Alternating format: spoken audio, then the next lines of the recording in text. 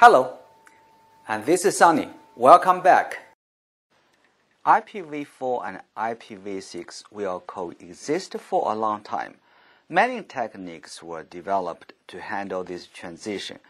These techniques can be summarized into three categories: dual stack, tunneling, and translation.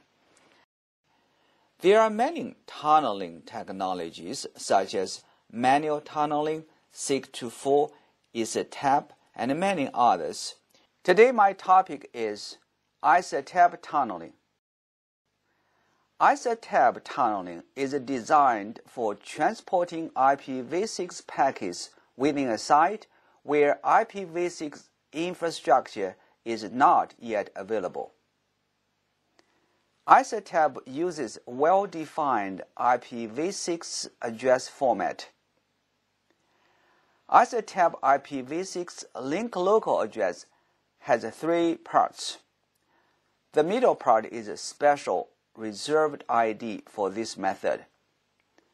Starting from the right side, the first 64-bit is FE80::, followed by the special reserved ID, and then followed by a 32-bit long hexadecimal number converted from IPv4 address. The second and third part together is interface identifier.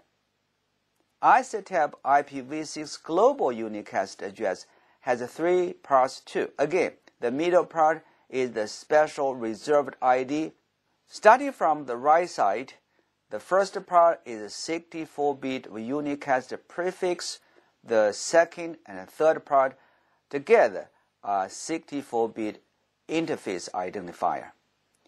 Let's use an example to see how to get ISATAP IPv6 address from IPv4 address.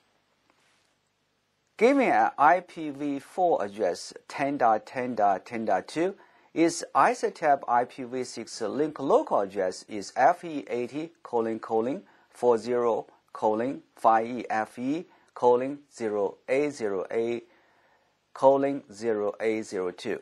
And the first half of IPv6 global unicast address looks like, for example, 2001:123:4:5678:1, and the second half, the IPv6 address is 40:5E-FE:0A0A:0A02.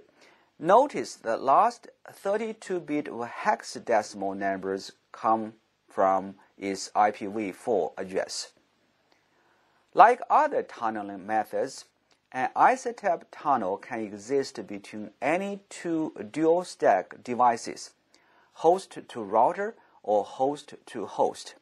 However, the main feature of ISATAP tunneling is to provide a dual-stack hosts with access to the IPv6 network over an IPv4-only network. Let's use an example to demonstrate how ISATAP tunneling works. On the left side is host A, which is sitting on an IPv4 network, but configured as a dual-stack device. On the right side, the router is configured as an ISATAP router. Its IPv6 link local and global unicast are configured the same way as host A.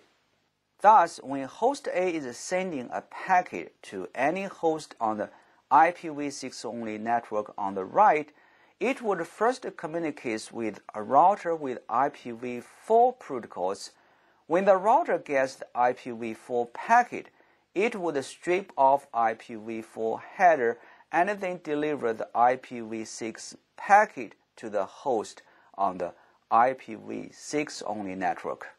I hope this video is helpful. Thank you very much and see you next time. Oh, don't forget to subscribe.